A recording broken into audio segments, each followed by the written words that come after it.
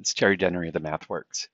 So in this video, again, it's going to be kind of fun stuff, and we're going to essentially go from a model from scratch. So I'll just open this up right now, open up a new model, and we're going to connect to my Arduino processor and motor shield. Okay, so anyways, I'm going to go to the Simulink browser. You'll see that I installed the Simulink Support Package for Arduino hardware, and I'll just go get one of these blocks. Right? And so it's going to be a motor, and I'm going to hook up, normal Simulink blocks to it. And so I'm going to go get a step function, and so we're going to apply full voltage, and so we'll start off with a full connection, and then we'll switch to off at a step time of 1 second. All right, and we'll send that in like that. And then I'll introduce a gain, which will convert it to kind of the number that this block's looking for. And so what this block is looking for is some percentage. And it can be 100%, it can be minus 100%, but a scaling of what the DC source is. All right, and just for your information, my DC source is 11.1. And so by sending in this guy being 1, I'll make this a multiplication of 100. All right. And, you'll notice that there's no like hardware page like we used before. And I'll just hit run. I'll show that, we'll run into an error pretty quickly. And, it's some sort of error associated with, the Arduino base and all that kind of stuff. But it's a somewhat cryptic error message, but it's really a pretty easy fix too.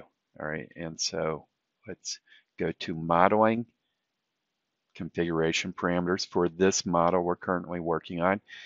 We're going to see in a second that we're not going to run this in variable time step, but the real solution is go to hardware implementation and choose the board that we're using, which is the Arduino MKR Wi-Fi 1010. And you can see lots of other boards that we do similar things for, just kind of showing up in that list. Notice this GRT.TLC just got converted to ERT.TLC. And that's a code generation thing. And it's essentially telling you that it's going to be using embedded coder, which gives you a lot of, I'll just say, flexibility and capability to get the code that you want optimized for the processor that you're going to run it on. All right. And we'll see that our solver is now fixed step by that same selection. And I'm going to switch to a discrete calculation, meaning I call it what you see is what you get. It's very kind of self-contained by what's appearing in that model. And then the final thing will be a time step at 0.01 seconds. And for those controls folks who like to talk in terms of frequency, that'll be 100 hertz. All right, and so with that, now this hardware page does show up. And I'll do what I did in the previous example, just hit monitor and tune.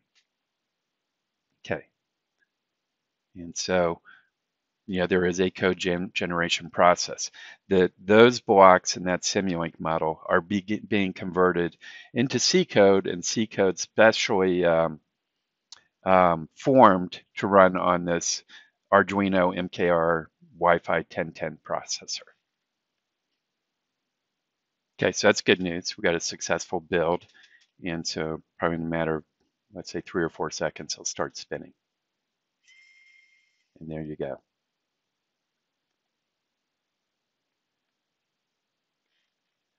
Okay, so we'll let this finish out. And I'm going to go here and not let it run for the full 10 seconds. And so let's put in, I don't know, let's say 5 seconds.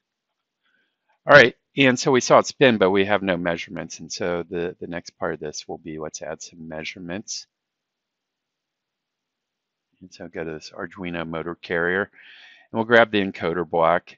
And I'm doing some things relying on defaults and just kind of knowing kind of the way I hooked it up, that I'm connecting into this blue one right here. And again, knowing the motor shield a little bit, that I know that that's encoder 1. And so that 1 that's showing up there, that's between the option of 1 and 2. So I'm going to keep it at 1.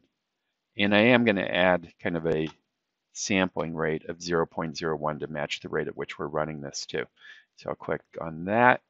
And let's do the same thing for a battery. So this is going to simply measure the battery voltage. All right, I'll put in that same sample rate, and let's put in a couple of scopes. All right, so capture that in that one, and we'll drag one down here too. And I think we're ready to hit the monitor and tune button one more time.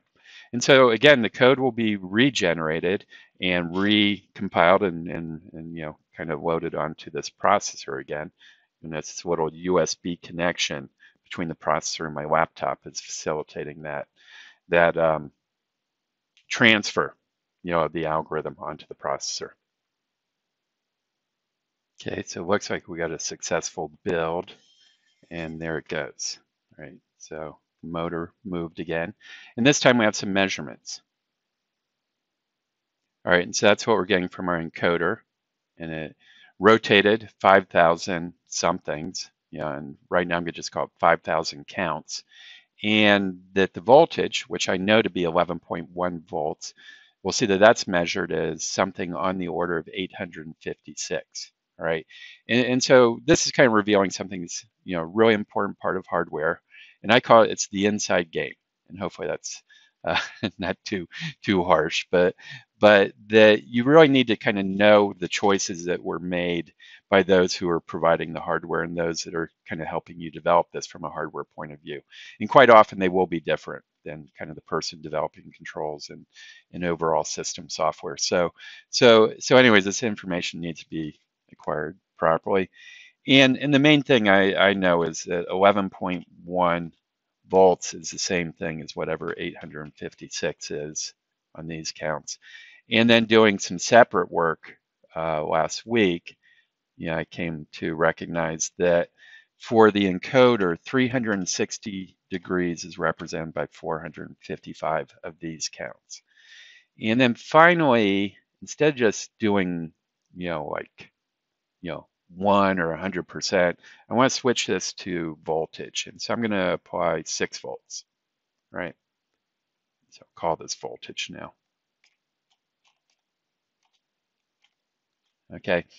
And so again, knowing my DC source is 11.1, I need to divide this by 11.1. All right. So whatever 6 divided by 11.1 is, I'm going to multiply that by 100 to essentially achieve that voltage command. So let's hit the tune, monitor and tune button one more time.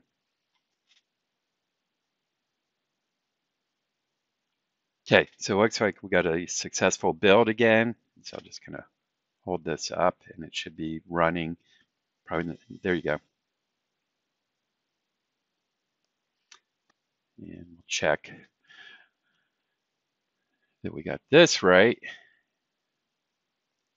And so we'll check to see if we got the voltage right. It looks pretty good, 11.1, holds that value the whole time. And there's our angle, and it looks like it's spun somewhere. Well, of course you can use scopes the way you always do in Simulink. You kind of see to what angle did it go to. So it looks like 2,180. So whatever that is, I'd imagine that's probably about 5 or 6 rotations.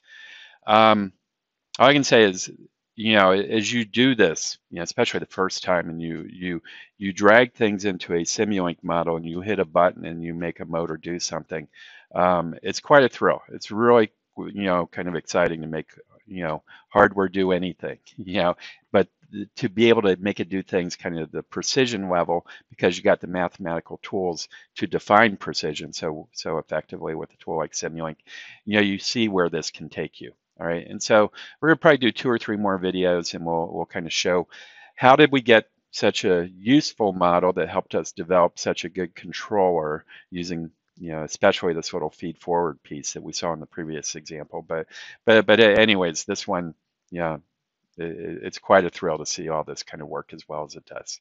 All right, thank you.